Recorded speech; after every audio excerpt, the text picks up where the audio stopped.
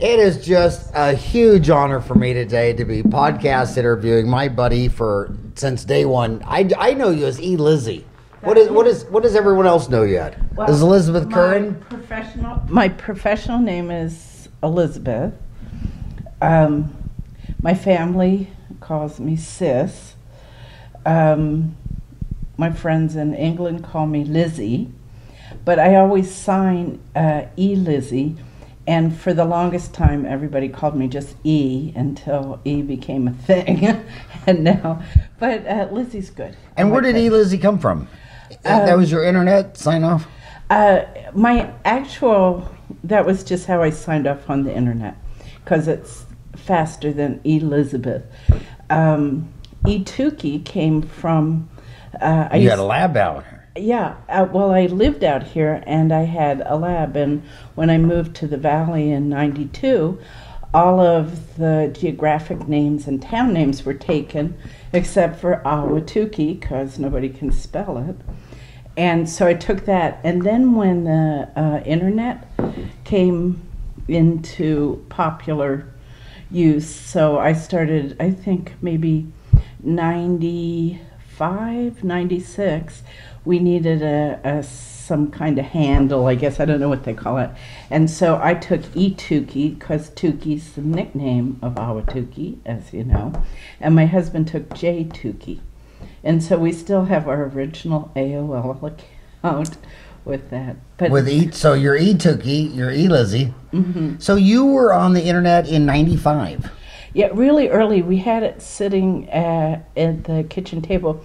My dad was into computers, and he kind of pushed me into, it was never my comfort zone, and he actually helped develop the first program between the VA hospital, Loma Linda, and the March Air Force Base, where they had integrated health records, that was in the 80s sometime. And so when personal computers came out, he bought one for my husband and I, and we kept it beside the bed for a long time just as a nightlight. And then, just over the course of time, I started using it. So where did Dennis... Well, let me read your bio first, because this is going to be a big treat for you. Lizzie has been... What do you want me to call you today? Lizzie. Just Lizzie, yeah. Lizzie has been in the dental laboratory business for 41 years. She started when she was 3. And, 41 years. And I'm telling you, of all the aspects of dentistry, the dental laboratory changed more than any other general area. Dentistry, than hygiene, than anything. So Elizabeth is a formally educated dental technician and holds a teaching credential in health science and related technologies from the state of California. Elizabeth will be celebrating 42 years as a dental technician on September 15th. She is a board-certified dental laboratory technician, ceramic specialty from the U.S. National Board of Certification Dental Laboratory Technology, and a registered dental technician qualification with the UK General Dental Council, and is a member of the ACP Technician Alliance.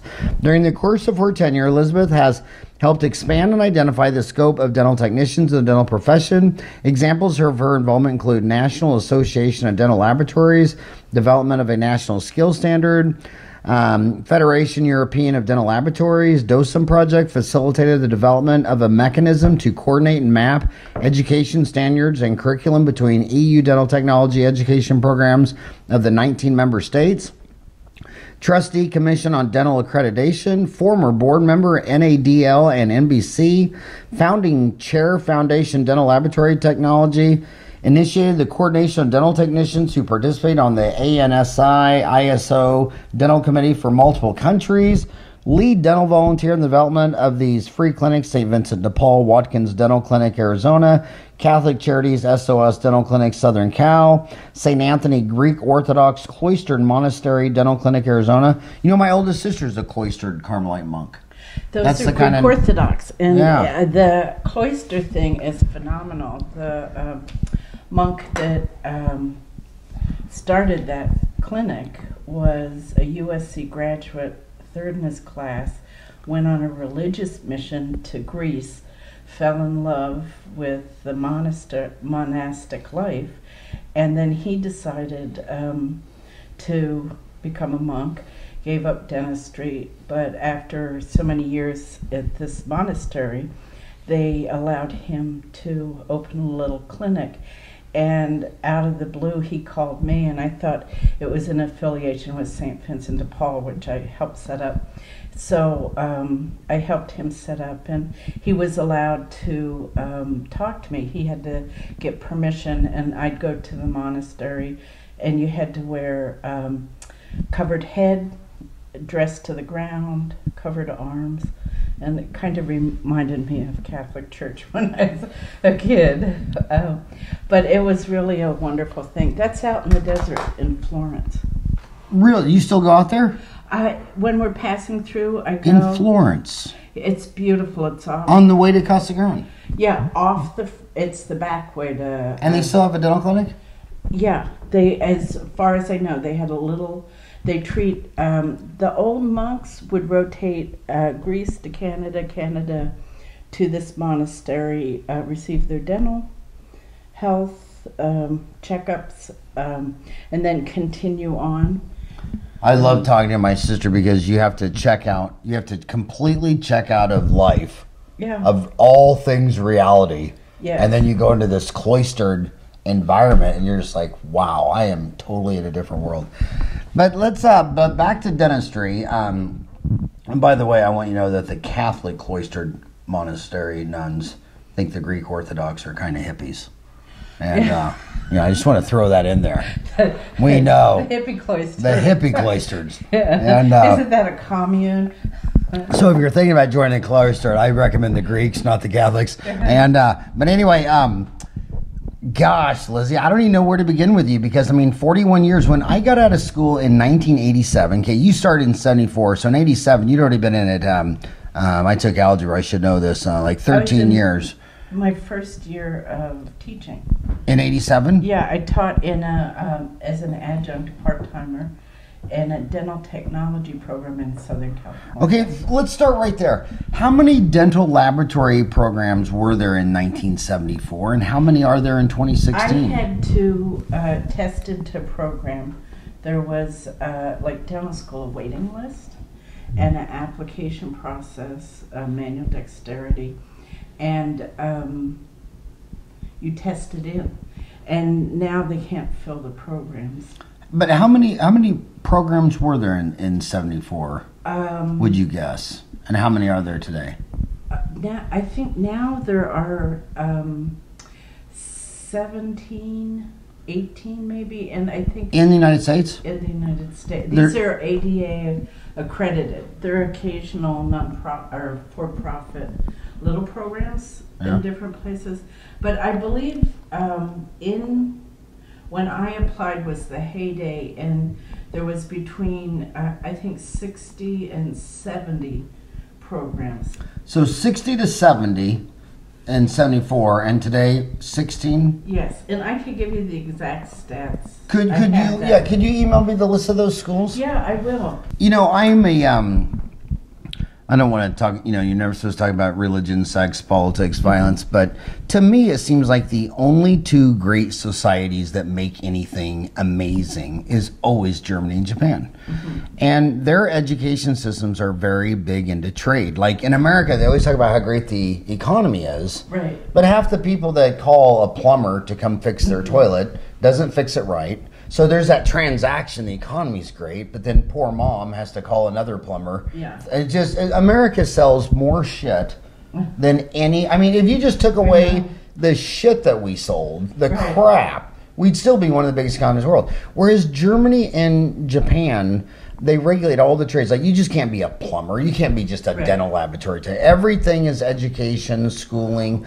We are the last non-third world country to not have a minimum educational mandate for dental technicians. So countries that have sophisticated educational systems that are successful, like Germany and Japan, are very vested in the educational process. I like the German model because it has an apprenticeship, just like I would like to see GP dentists go into AEGD program per year, I think you end up being a better. And they do it throughout the whole economy. Like in America, anybody can be a plumber, Yes. build house, sheetrock, roofer. Right. So in America, the average roofer is just no training. Right. But in Germany and Japan, where everything lasts a lifetime, Yeah. it would all be apprenticeship, it'd all be training. But you start talking like that in America, and your buddies on Facebook, like Mike Barr or guys like that. They call that socialism or too much government. Well, America is so anti-government anything. One of my absolute favorite things about Dentaltown is that you house the historical perspective on the integration of offshoring in the dental laboratory industry. You had Dentaltown at a time when Clydesdale went offshore. The FDA visited his offshore facility, issued a letter in 2003-04, around in there, and we were able on Dentaltown to track that hit. You can go back and read that entire thread. It was at the time, and I think still is, one of the longest threads that we ever had. And it discussed all of the things that revolved around that. But one of the things... What was the name of the thread? I can't remember. I think it was like offshore trade or something like that. Offshore dental labs. Yeah. And it started in... And where was Glidewell's offshore lab? Was it in Costa Rica? Costa Rica. Yeah. Which, if you're going to offshore somewhere, that's very regulated, heavily visited by the FDA. And that's where Invisalign went.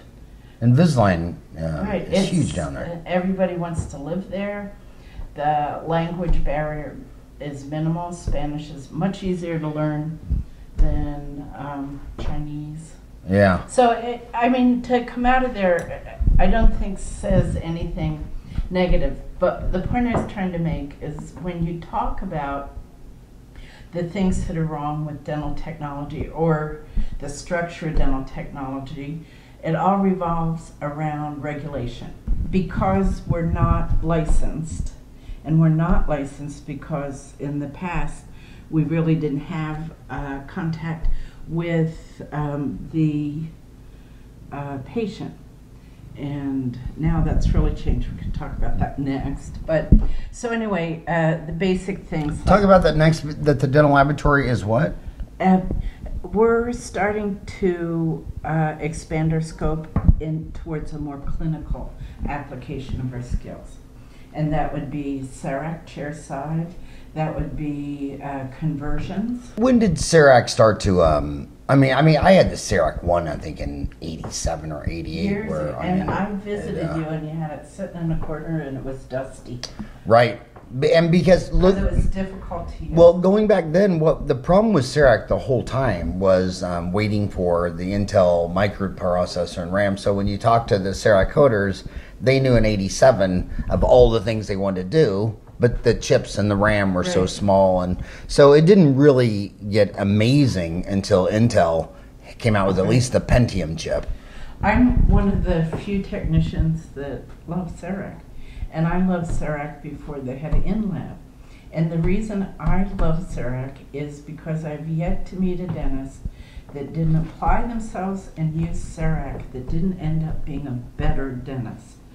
So if you're owning your crappy prep and your bad impression in an operatory as you try to develop a device, you're going to improve, or else you're going to see a lot of...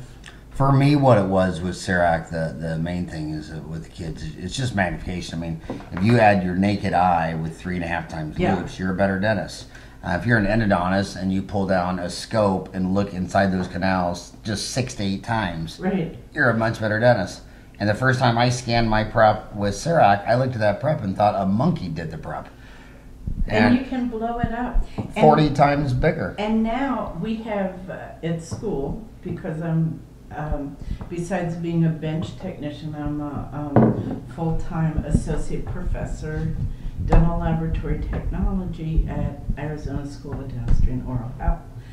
And one of the things we've introduced, I actually brought the CEREC into the school. I wrote the first. What year was that?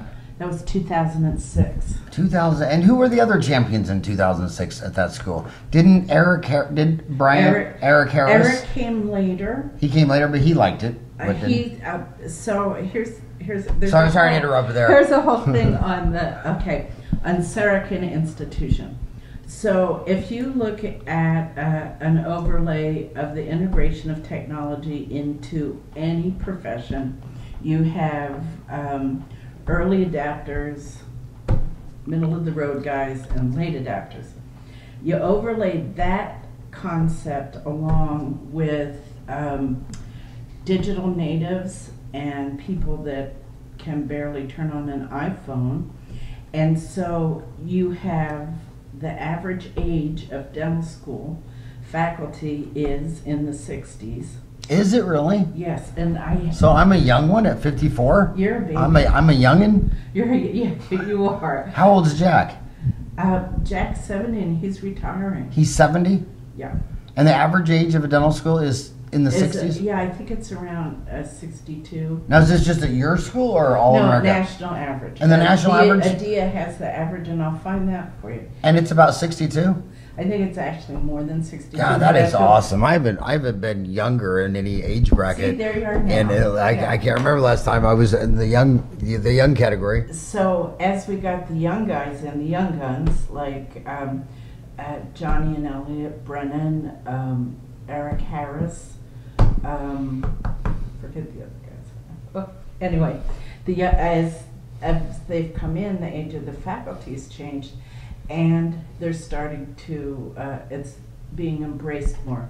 But the kicker, what's really integrating it onto the clinical floor in the educational institution is the fact that they have a program they use in the simulation lab where it's called Prep Check, where you scan your prep and it analyzes the quality of your prep, gives you a statistic numerical. Now, Serona does that? Yes, CEREC has a Prep Check, yes. And when did they come out with Prep Check? I think it's been in schools for 4 years. And is that on the standard staring machine? I mean, does mine have that? No, I don't think. They haven't made that a. I don't think it might be able to be programmed into. I think that it's not an issue of the machine accepting that software. That it's the issue of they're only selling it to institutions. So it's not for. Now and I'm sure they're going to develop, because I know D4D has it. I've just talked to one of, or E4D, whatever they're called. That they're going to have a chairside kind of prep check where after you prep, you can go in and analyze your prep. You know, CEREC was made from Serona, which used to be a branch of Siemens, which is like the largest company in Europe, and then E4D just got bought by Plan Mecca out of Helsinki, Finland. Yeah. So those are major companies, and I assume the prices will I mean, like anything. I mean, my first DVD player was $800. Right. And it was horrible. And now they're $35, and they're amazing. Do you think this technology will get more and more affordable? The competition, will be more affordable. I think in any industry, you can look across any industry, and it's like your first time you rode on an airplane. How much did your ticket cost? And now, I think that's going to happen. There are a lot of things that are going to bring those technologies out of laboratories into. But let's back up to So we're okay. So you've been in this business 4 decades. When I got to school in '87, there were 15,000 labs. Now there's half that number. What's the future of the dental laboratory? Are they going to go away, or? No, I don't think they're going to go away. So what you see is diversion of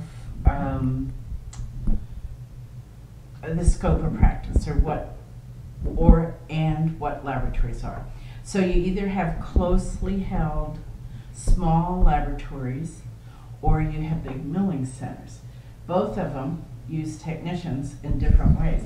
But where I see the dental technician moving is actually away from laboratories and into a more clinical scope. And the minute you put the word clinical with dental technician, everybody in organized dentistry flips out because they think you're talking about denturists. No, what you're talking about is the technician that's going to sit in your office when you have a CERAC, so that you can have multiple machines running, and you're prepping and they're doing image capture, except for the prep, which you have to come back and capture that. But they do all of the that, and then they mill it, and then adjustment, and then conversions. Let's just stay right in Ahwatukee, where you started your first lab. Yes. You what? I opened my office in '87 in Ahwatukee, and you were 94, I think. 94. You were 94. Okay, so basically, to my homies out there, Ahwatukee. When I moved here, it was Ahwatukee, and then of course the big monster city of Phoenix annexed it. But I don't know anybody in Ahwatukee who's ever said they live in Phoenix. But we are Phoenix, Arizona. It's just this area. 100% of the people call it Ahwatukee. But anyway, Ahwatukee. I don't know how many dentists are out here, about 50. But I'll just tell you what I see with CERAC. You got people who bought CERAC who love it. You got people that use CERAC who say, I used to be able to schedule 1 hour for a crown, and I could numb, prep, temporize. They come back in 2 weeks for a 30-minute seat. But they found themselves at the time to mill it all out and cement it was sometimes 2, 3, 4 hours long. And so a lot of those people decided that they just like the oral scanning part of it. Right. So now they oral scan it. They see the prep bigger. They're better dentists. They're digital. A lot of labs give a discount. Then you have other labs, other dentists, and I don't want to say their names because they might get mad that I mentioned like Tom Mattern on Dentistry Uncensored, and he stores all preps, numbs, temporizes, but leaves all the preps in the machine. Then has a dental laboratory person like yourself come out every Wednesday and mill them all out in the office. Right. And then they all come back to see. And that's the expanding clinical scope of a dental technician. Yeah, like Frank Acosta, who some dentists will load up 2-3 days out in the middle of anywhere in the United States, and he'll load up all of his prosthodontics, and he'll go out there and they'll prep them and mill them. Yeah, you'll have... He'll do 15 units a day. Yeah, and it's more common than you think.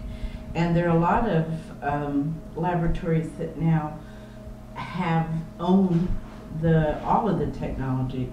The CERAC porcelain oven, put it in a little van, and they will go to your office if you don't. Here in town? I don't know if we have one in town, but they're all over. Yeah, it could be. If you find me any leads for that, that'd be some great. That'd be a great story for Dental Town and a good podcast. Yeah. Because I do see mobile dentistry taking off too. Mobile dental labs and mobile dentistry. We already have pretty much every denture lab in Arizona will come to your office and do your conversions. So you have all on fours, and you're going to convert a denture. And they'll show up there. I think, if I can remember, I think they go more to surgeon's office than your general dentist. But that's the other expansion of scope. And then if you look at the already legalized clinical dental technicians, denturists, they're expanding their scope, and more educational programs are opening for them. And I've always been pro. I know Adam Smith said in his book 1776 that when you see 3 or more businessmen meeting together, they're conspiring against the masses. You know, they're always you put it. I don't care if you put a bunch of pilots, a bunch of NFL football players. You put a bunch of people in any group together. They try to change all the rules so they make more money for less effort. And for me, I always thought that you should keep one eye on your patient and one eye on cost, and use your God-given brain, 3.5-pound talent to drive down costs, so the customers have the freedom to afford what they have. And I think the 1/3 of a billion Americans would be better served if there were low-cost dentures, having denture worlds in the poorest part of town, but it seems like their biggest enemy is always the dental society. The reason I really, another reason I really love CEREC is having built 3 free clinics. I can tell you that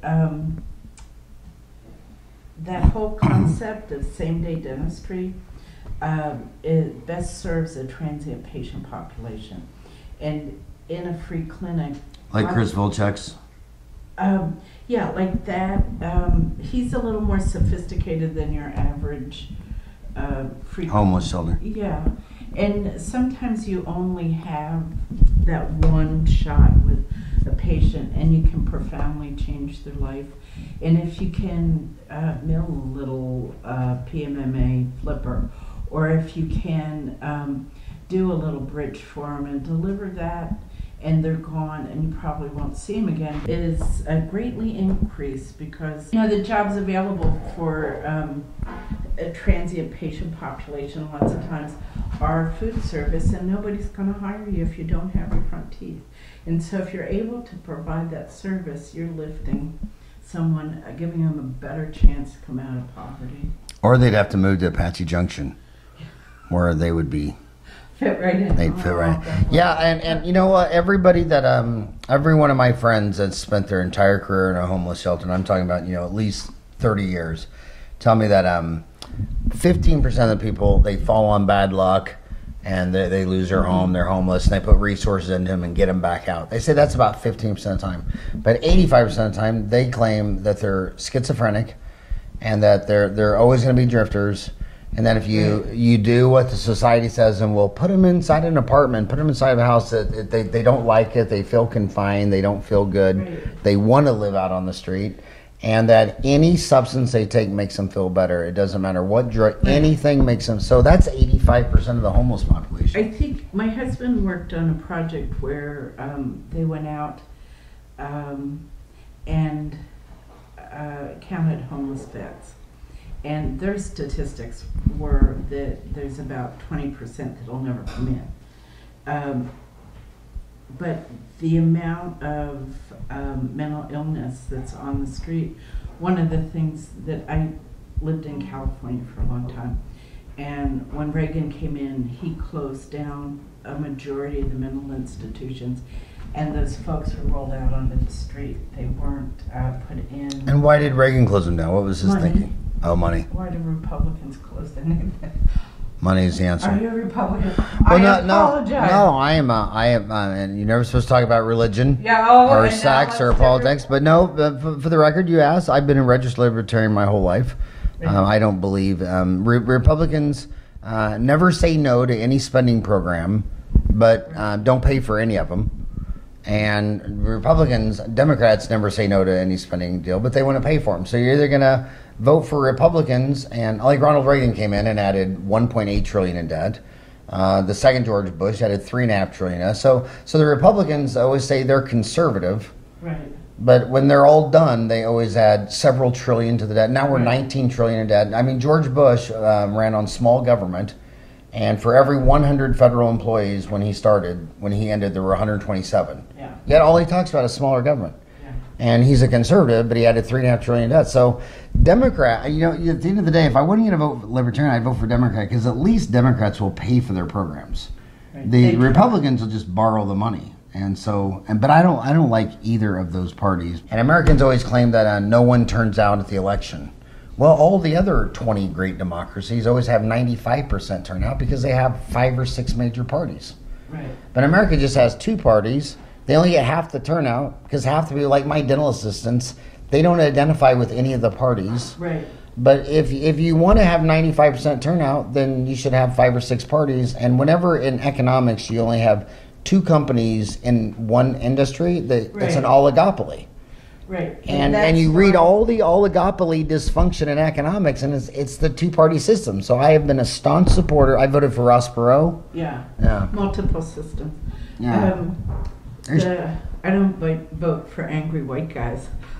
It's a joke. Who's the angry white guy? Oh, Trump? Or the Gary Johnson? Who's that leave if I don't vote for angry white guys? Well, Gary Johnson, the Libertarian. No, it's Hillary. Hillary? Hillary, yeah. So you think she's sick?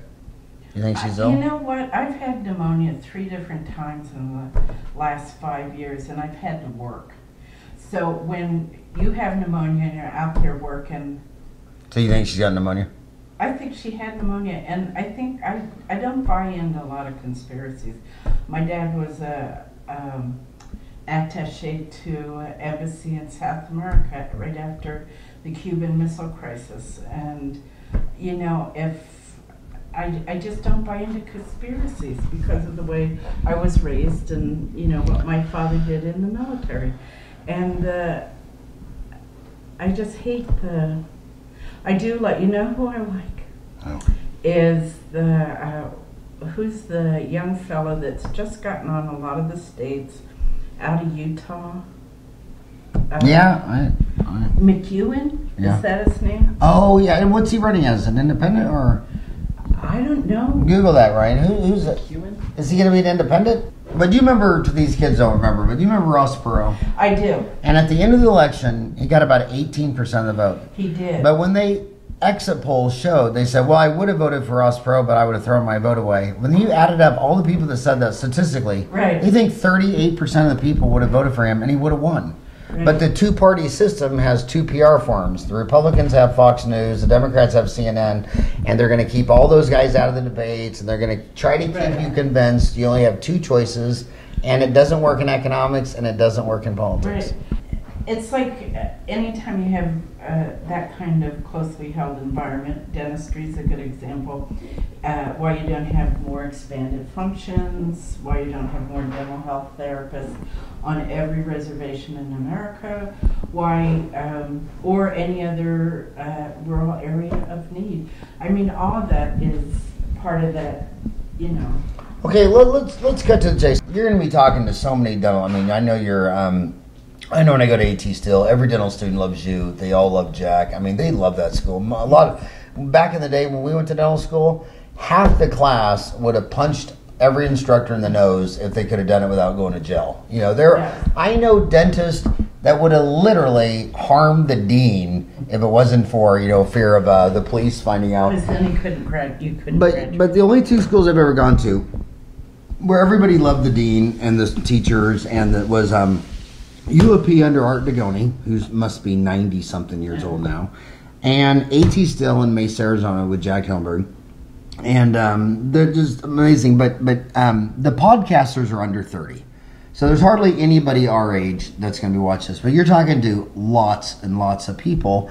And their specific question on dental laboratories is, I'm coming out of school $350,000 in debt. You're talking about a $150,000 machine.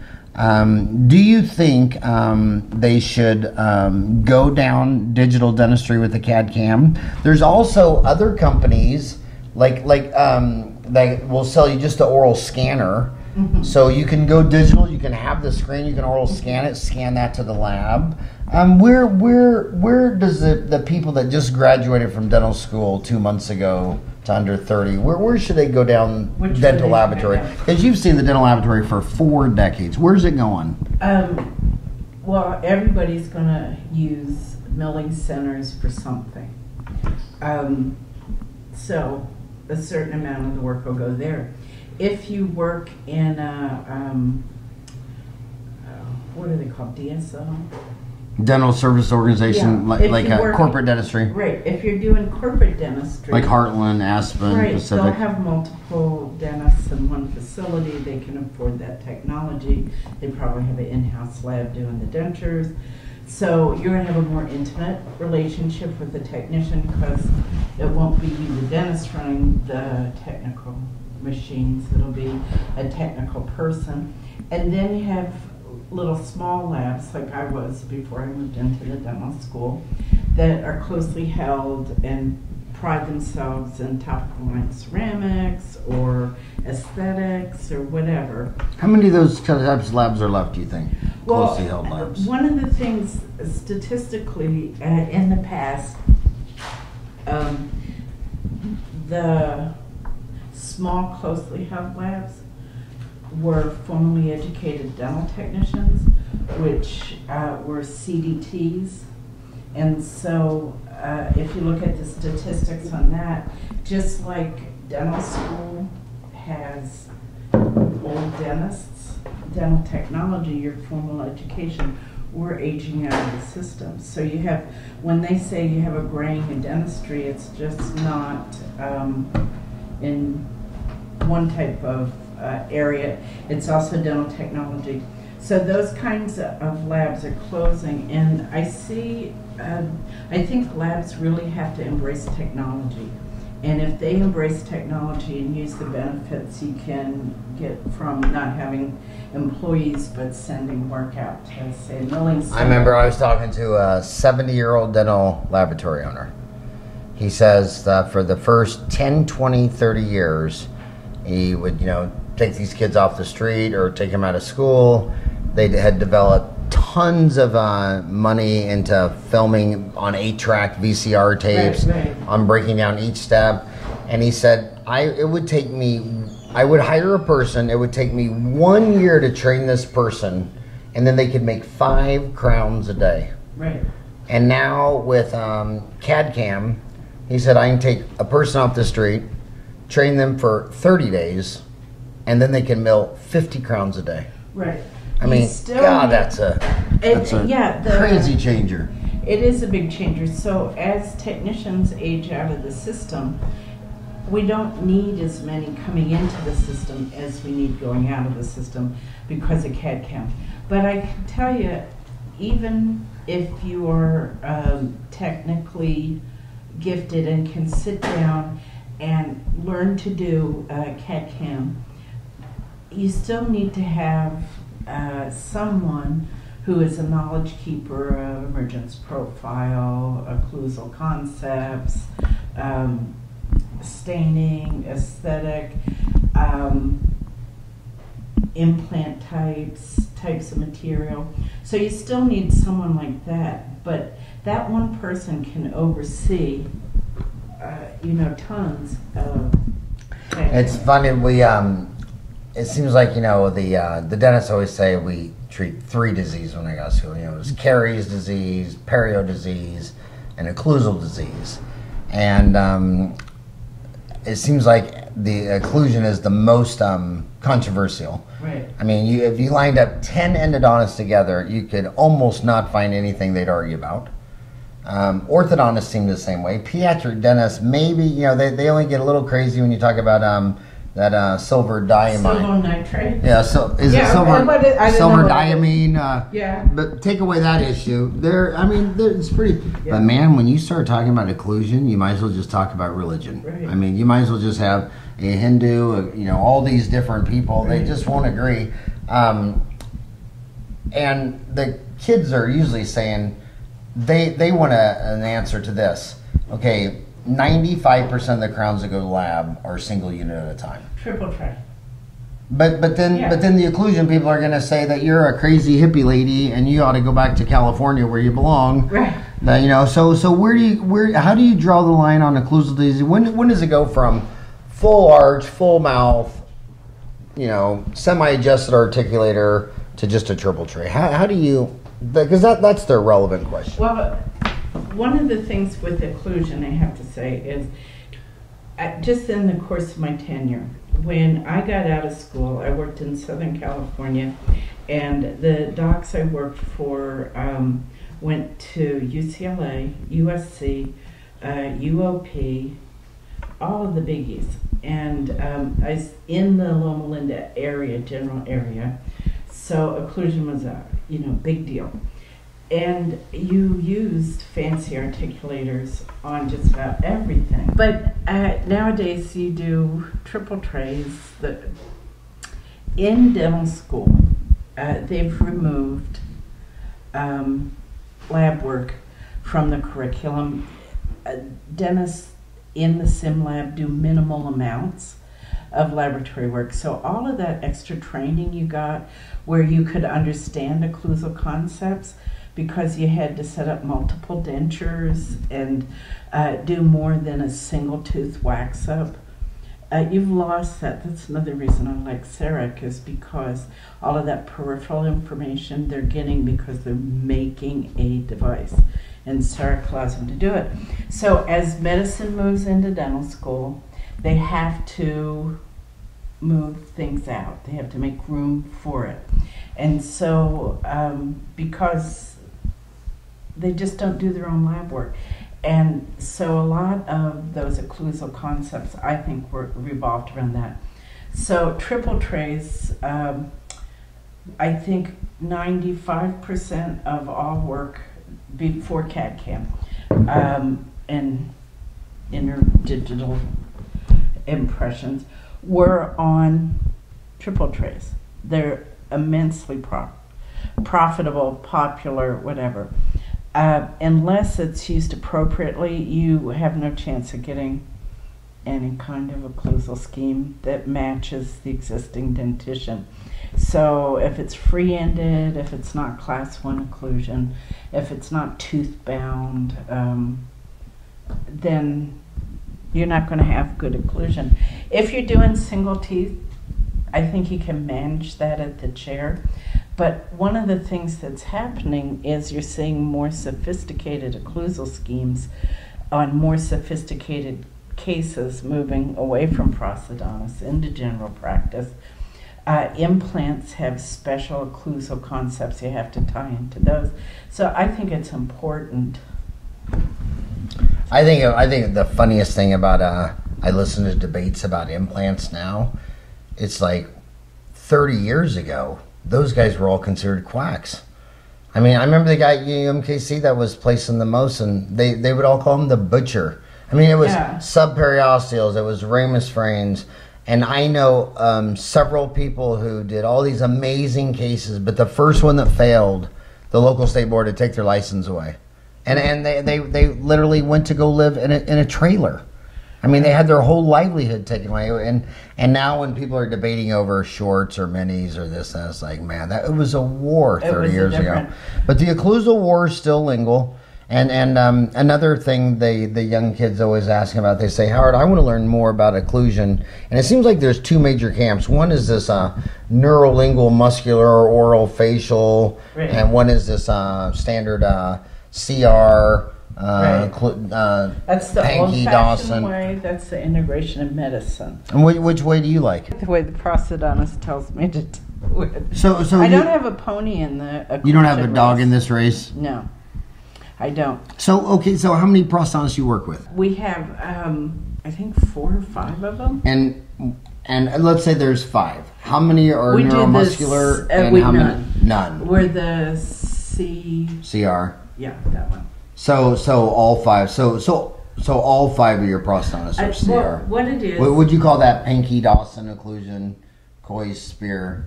Yeah. So here's what I see the occlusion as. So at our institution, whatever they teach in the sim lab, we have to carry onto the clinic floor. So they're teaching the CR, CO, and as far as is it panky, is it not panky, I don't know. I open the textbook they have at school, and I think they use Schellenberg, I don't know, and all of that.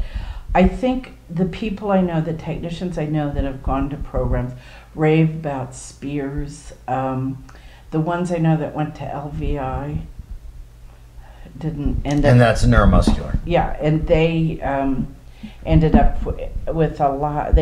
One of the things when technicians get together, they talk about, and Facebook's big for this, talk about what does work and doesn't work. And I can remember at the heyday of LVI, everybody, I mean, they're opening boats 10 millimeters, and I mean, all kinds of just crazy things. I tend to be a lot more conservative.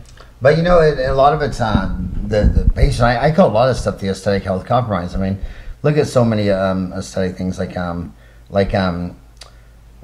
the rock star women with wigs, like Tina Turner. I mean, or Dolly Parton. Everybody knew their wig was. No one looked at her hair and said, "Oh, that's natural." You knew Dolly Parton and Tina Turner had fake hair. Same thing when breast augmentation came out. I mean, some of it was just crazy, but it's what they wanted. Same thing with veneers, this and that. Right. So some of it's patient driven. I mean, I've had so many crazy cosmetic request, and sometimes I've done them, and sometimes I've referred them to people that like to that just like to cater to. Yeah. You know, create what I call crazy people. It's not that I'm old-fashioned. It's just what do you like? Like if I had to be a pediatric dentist, I'd quit. I mean, that would just drive me insane. Yeah. I love the toothache. You know, I'm in pain, and in my office, a quarter of the time you got to pull it, and 3/4 of the time it's a root canal without crown. But just a satisfaction, kind of like a fireman. You know, they come in, they're on fire. They're scared, they're mad, they're frustrated, you fix that. I never really liked the boutique cosmetic where some girl comes in and says, well, this one's too short and this one's too long and I want this one right. And it's like, that's just not my thing. Yeah, I agree with you. I tend to enjoy more, I love 3-unit bridges, posterior 3-unit bridges. You can have all of that artistic flair, and people love them. So you love our 3-unit bridges. Yeah. Let's talk about that, because I look at lawsuits, and I look at I'm not allowed to say this, but some dental malpractice people would never do this, but send me their monthly what do you call it, payouts or settlements. And they can't legally send that to me, so I can't legally tell you I have received such information for 20 years. And I look at so many of these cases where you had, a bicuspid had MOD. The tooth most likely to be missing is a first molar. The tooth most likely to be crown, first molar. Right. Tooth most likely to be root canal, first molar. I mean, the difference between home care at 6 and 12 is amazing. And you look at all this, bone grafting and hit the nerve and all this shit. It's like, why the hell didn't they do a bridge? But when you talk about doing a 3-unit bridge, they look at you like, you need to just turn in your license. You're so old. That should have been an implant. And you know what? Keep it simple, stupid. Never, ever try to do dentistry where you care about it more than the patient. Why did this guy need an extraction? Why did this person need an MODBL? They are not dental technicians when they're home care. And God, I just look at so many cases where if they just would have done a 3-unit bridge, but you can't say that on Facebook. You can't say that on social media. If you start saying I like 3-unit bridges on Facebook, they think, what are you, Fred Flintstone's sister? Old technician. My biggest pet peeve, and you can see this, I've started on my Pinterest. I have Make It Work or Dentist Nightmare cases. Who can't make their own surgical guide and use it? All of the implant cases you see, I mean, I cannot believe the pictures on Facebook you see on a regular basis of the crappiest placed implants. And it's every country, it's just volume of it. And when you get into the anteriors, it's just... And I have seen ENTs and rhinologists who have shown videos. I'm trying to get them to make courses on Dental Town where they'll stick a camera up there, and it's a failing first molar root canal. The whole inside of the sinus is covered with white fungus infection, sinus perforations from implants, and you start looking at all this crazy junk. And you're like, that could have just been a bridge? Do you think it was... Okay, because I have a theory. When you sit at the bench, you have theories on everything because you have a lot of thinking. So, do you think implant companies put them on the market, sold them to outside the confines before it ever got into dental schools how to place implants? It was in commercial practice before it was integrated into curriculum. I think that dental companies always have the end user do their R&D. I mean, let's go back in history. Remember art glass? Mm-hmm. How many dentists were sold art glass from Horace Kulzer? Right, yes. And the art and the glass evidently didn't like each other. And they didn't have 5-year studies on this stuff, did they? And then another great company, Ivoclar, remember What was it called? Concept. Concept was by who? Wasn't that an Ivoclar? What was Ivoclar's? Targus Vectrus. Oh, okay. That Concept was someone else's. And how did you like Targus Vectrus? I bought the kit. 6 months later, Christensen came out with his study on it. Yeah. And you couldn't return it. This is one of the reasons I got into. But let's talk about one lesson real quick. Okay, so here's the difference between me at 54 and you listening to this at 24. When you're young, you jump on bleeding edge. And this stuff will come out. It'll be Targus Vectrus. It'll be Art Glass. It'll be the latest, greatest stuff. And you watch all the 50-year-old grandpas. We're like, oh, brand spanking new. Let's let all the dumbass kids try this for 5 years and see if it works. And you jump on every damn new implant, composite, bonding agent. You'll jump on it all while we're sitting back there saying, I got stuff that works. I already got stuff that works. I've got stuff that I've been using for 10, 20, 30 years. And then after 5 years, it goes from bleeding edge to leading edge. And then we're the late adopters. Everyone who's an early adopter is a dumbass under 30 who tries every new thing. And as soon as you stick your tongue in a light socket 3 or 4 times with Art Glass and Targus Vectrus and Concept and bonding agents and all this stuff that's just made you lose sleep and cough up blood. There were some nasty lawsuits with some of that stuff. Didn't some dental labs take Art Glass to the... Yeah, and I think weren't there some major $1 million settlements? Overlay composites. This is my favorite one. I read the court case, and I can't remember. When you put two dissimilar things together, like Art over Glass, Targus over Vectrus, it's never going to be pretty in the thermal cycling of the mouth from hot to cold to hot to cold to hot to cold. I got into for enjoyment now. I read the FDA website, and one of the things I've lectured on was the. Because of Dental Town and global trade, I started looking into dental lab related things with FDA. And so early in the aughts, I did a lot of lecturing on that and the Medical Device Directive in Europe. I've had implants that have been pulled that the company couldn't get to the doctor fast enough to reimburse them, that I had $5,000–6,000 in crowns I redid, being told I'd be... For implants? Over failed implants, that it was a technical problem. The FDA was involved. Again, and they'll these kids will save money and they'll buy an implant for $89 from a country they can't find on a map. And then other people are saying, well, you might want to get a household name. I mean, there's a lot of players that aren't going away, like Noble Biocare, Strawman. I am a strong proponent and advocate of staying in system. One of the things when you talk about the young guns is in dental technology, a lot of the upcoming aesthetic guys in dental technology are cowboys and go out of system with ceramics. So if I'm fully vested in EMAX and I believe that staying in that system makes my product better, and you're using somebody else's overlay porcelain and glaze but still calling it an EMAX when you market it to your doctor, I'm getting screwed.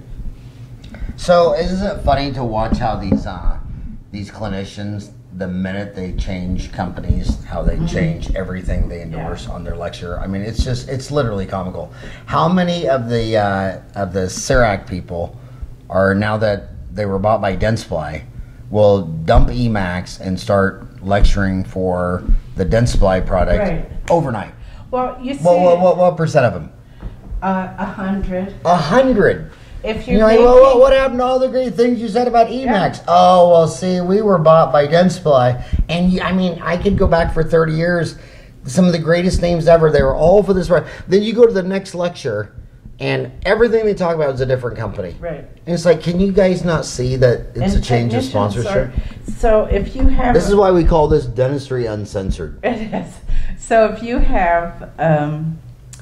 if you bought a porcelain system because someone tells you it's the best, most aesthetic thing you can get, and you get that system and you believe in that particular guru, and 8 months later they're no longer subsidized, because a lot of dental technology education dollars that used to go into dental tech programs, teaching programs, now go towards gurus to let them have their little aesthetic shows. So now these guys have moved on to the next thing, and here's your $3,000 system, and they're trying to tell you, no, this one's even better, which is exactly what you just said. It happens all the time. And we should go get all these old videos and YouTube videos and lectures and just start the name of every speaker and then follow their doors and say, here's the only things this guy recommended. Then it all changed exactly on August 12th. And it all went to this, then it changed back. I mean, it's just... One of the things... And no one ever calls bullshit on them. Or do you think they do? It's never in a format. If you're going to lecture, you're not going to stand up and call bullshit. Very few people do. Facebook, all full of bullshit.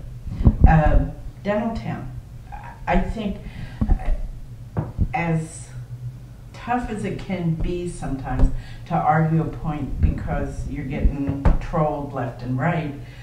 But you got a report abuse button. Oh, I know, you do. We ban someone every week. I don't mean that kind. I don't mean that kind of trolling. It would be when I call you out on overlaying Emacs with some other porcelain that's outside of the system, and you come back and call me a crazy old bitch.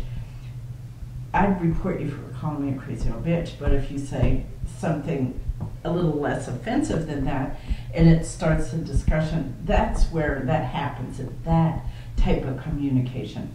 So calling someone out isn't going to happen in a... And that's why I think you guys, it's funny because, did you go to the CDA meeting in Anaheim? Well, I mean, most everybody has been reporting for 10 years that convention attendance is going down and down and down and down and down. And a lot of companies are saying, I can't afford to go put a booth at a convention that a decade ago had twice as many people. And whenever I'm lecturing at those conventions, they always show the charts of declining attendance. And then I look at Dental Town, where we put up 350 online courses, and they've been viewed. I forgot how many, but it's like half a million times. But the whole nature of how you garner your education now has changed, and so I think we're looking at internet-driven education, knowledge on demand. I think that's the need that Dental Town has fulfilled. And I think that the ability to have, anytime I need to know a process I'm not familiar with, I can jump on Dental Town, I can find something, so that when I have to go talk to a student about it, I'm a little bit more comfortable because it's their bailiwick, not mine. And I think that's where you're going to find, that's how it's going to change. But the point I was making is that in a lecture, the way humans are, and I'm looking at you, it just doesn't feel uncomfortable to stand up and call bullshit. Right. But when you do online or on Facebook or on deal, then you can do your homework and research, and you can sit there and say, wait a minute, I'm calling bullshit now. Right. And then also I think there's an anonymous layer. So if you go, and I hope you go back and look for the beginning of the offshore trade. It's on the lab section, and it went on for years. And it really is the history of that process and how it impacted dental technology. But that could be a book, couldn't it? It could be. But if you go in and look at it, as people were comfortable with just calling out, and it's a format that you're comfortable on. So what's the status, back to those days, so what's the status now in Chinese labs? I mean, I remember lecturing at Modern Dental Lab in Shenzhen, the largest lab in the world. Right. And had 4,000 employees, and these UPS trucks would come, and what was amazing is those cases were from every lab you'd seen in the United States. Mm-hmm. And you come back to the United States, and these dentists think, oh, I send it to this lab. I'm like, dude, I was in China. That case is going all the way to Shenzhen. Yeah. What's the status of Chinese labs in 2016? Like Modern Dental. What's their... I don't monitor as much. I think they're especially if you have dentists that have economic interest, partially own, then I think certain DSOs use them and use them a lot. I think what's happened is good old American ingenuity, or actually German ingenuity, and CAD/CAM. Right. So when a technician moans and groans about the work went offshore, well, it's come back a large portion. It went offshore for cheaper labor when it was labor intensive. Yeah. And then when it got technologically CAD/CAM, yeah. And what was so exciting is at Modern Dental, while it started off, these labs got very, very big because where labor was very expensive in the United States and Germany and Switzerland, and they were sending them to China because the labor was so much lower cost. But as the CAD/CAM went back, they were developing big domestic markets, which is what in economics you would want. And last I heard, almost all of Modern's clients were Chinese people. That's what China needs to go from. You're never going to be successful when you make all your money exporting to rich countries. You need to develop your people so that those people buy all your iPhones and crowns and bridges. And that's why I'm really excited about China, because their domestic market is growing. Their own market. Yeah, and a country should be fine without any trade. We're going back to tapping our own. One of the things I wanted to tell you, we talked about earlier about clinical scope of technicians. So when I first started looking at regulated dental technicians, I looked at Canada, Australia, Germany. They have strong regulation. Their technicians are regulated, formal education, licensure. You have to have, I think in Germany, don't you have a master's degree to own a lab? But then global trade came in. And I always thought, well, if we had regulation, we'd be protected. Just like dentists have licensure, they're protected.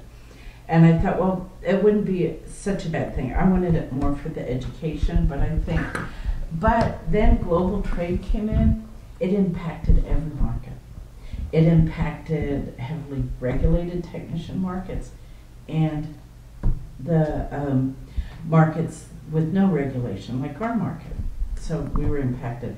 But what I did start to see, because it all revolved around the skill standard, which I looked at the standards from UK, Australia, every English-speaking country, Germany, is that the countries that have a clinical scope for their technician had less decline in their technician populations and actually had increases. And so the scope so global trade happened and the scope started to improve and increase based on the closer technician gets to the patient, the more secure their employment is and the more likelihood it'll be a profession. So that's what I learned. That was profound. That was profound. Well, I think that, Fred Joyle, my buddy, says everything is marketing. And I always say, everything is just HR. Everything is management. Government tries to manage people. Religion tries to manage people. Business tries to manage people. I'm a father. I try to manage 4 boys and a granddaughter. It's just all human relations. And I think that countries and businesses need more competition and more transparency.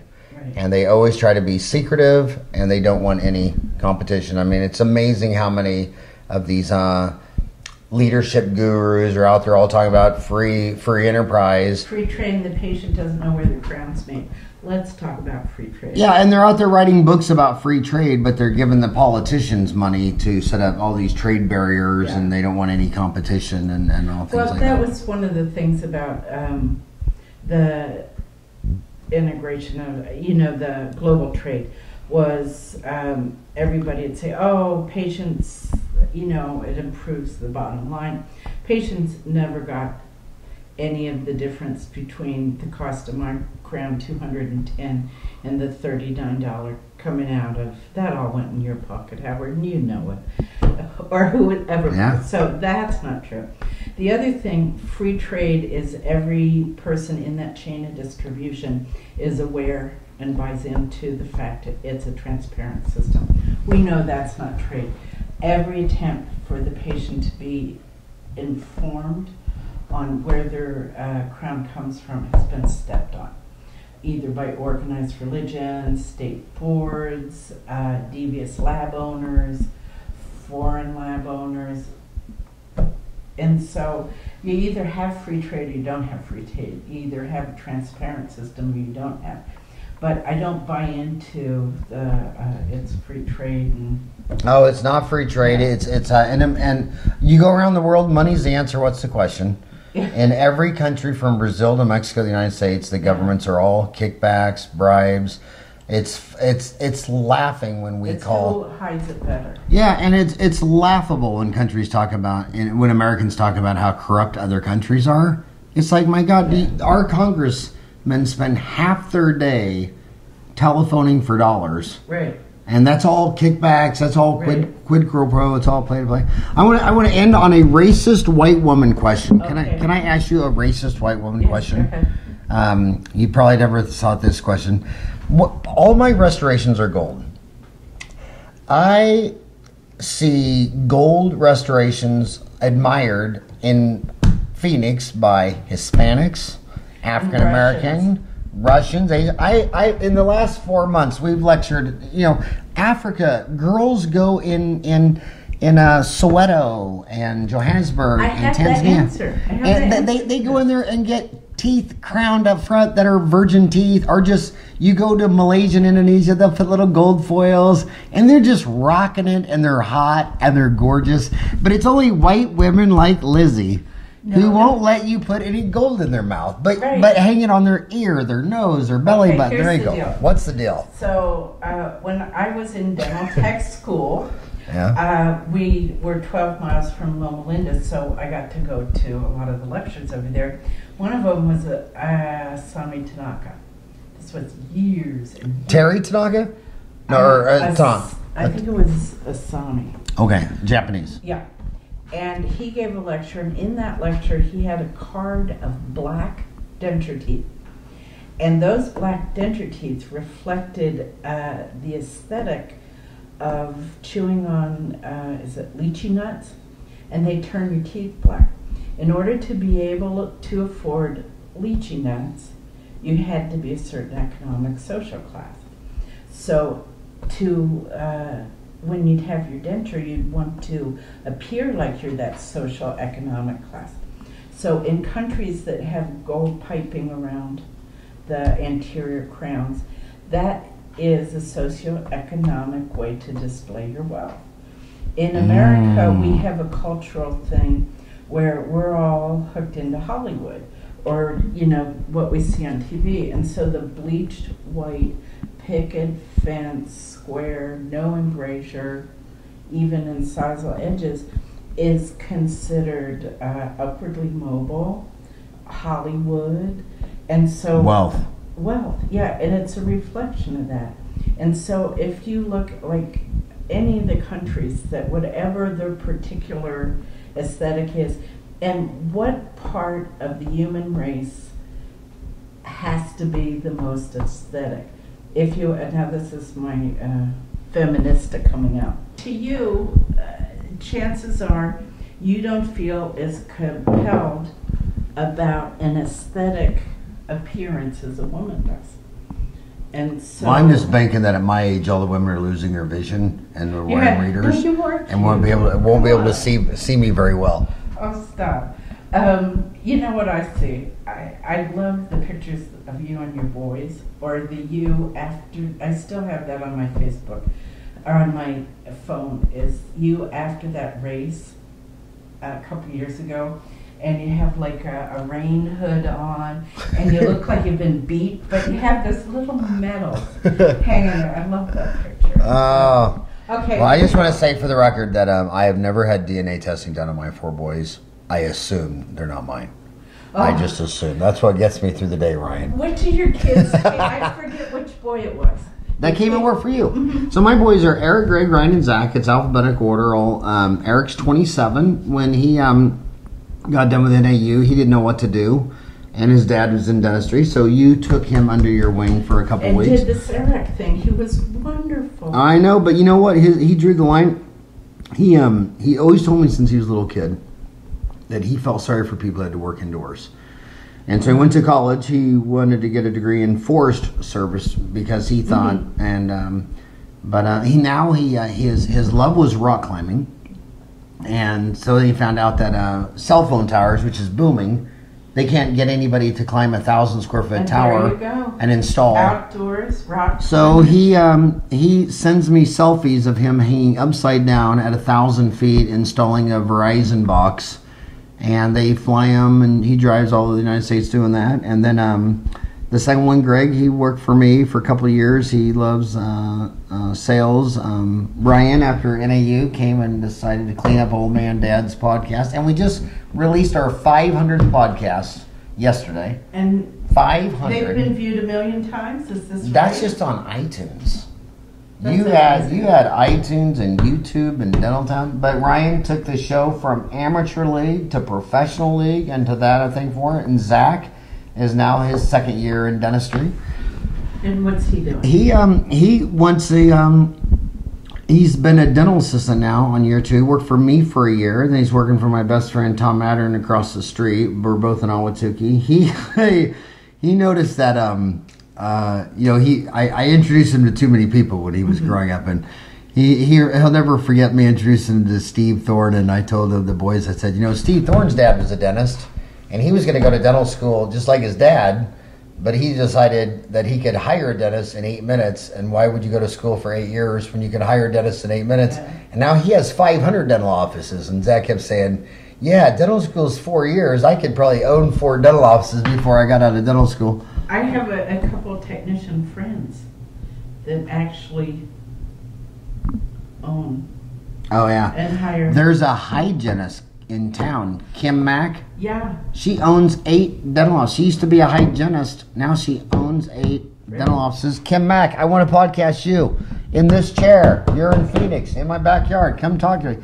That's pretty exciting times when a dental assistant can realize that Steve Thorne has 500 offices and he never went to dental school. Yeah. Kim Mack is a registered dental hygienist, MBA, and owns, 8, 10, 12, 14 offices in town. An amazing lady who does a lot of volunteering, and I always see her. Well, what your boy will take from you is your business sense, because I think that's one of the things when I listen to you talk or any of that, is that part of dentistry is equally important, and I'm sure he picked that up.